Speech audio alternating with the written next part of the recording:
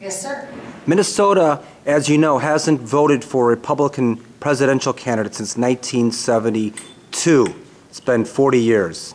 So what about 2012? Gee, I tried to give them an opportunity in this year to vote for one of their own, and shucks, it didn't quite make it. What about Mitt Romney this year? I'm hoping that they will go for Mitt Romney. It would be a delight to have him voted in this year out of the state of Minnesota, and I'm doing everything that I can on my end to make sure that that happens.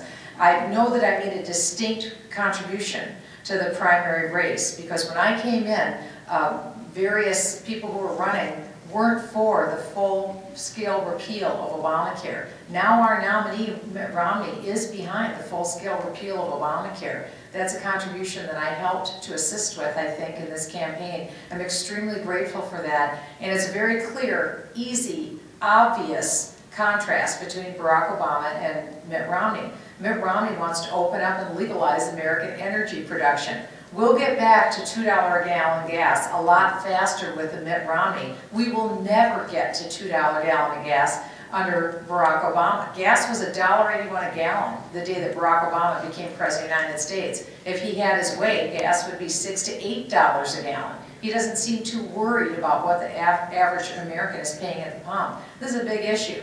I think one thing with Mitt Romney, people know he's very smart, they know he's very savvy, they understand that he has competence when it comes to dealing with the economy, and they know that they can trust him on that. Women know they can trust Romney on the economy, and that's really what people care about right now. They want the economy to turn around. Obama has been an abject failure, and so I think now it's time to give Romney a try.